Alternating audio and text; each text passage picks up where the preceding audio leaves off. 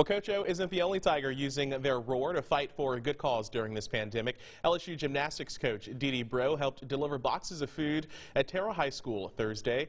She also took some time to praise our local and state government's response to the COVID-19 crisis. I think that everything that they're doing is the right thing, and everything they're asking us to do is the right thing. And Breaux says she understands why some people may feel a little nervous about getting out to volunteer right now, but she says it's more important now than ever to help lend a helping hand.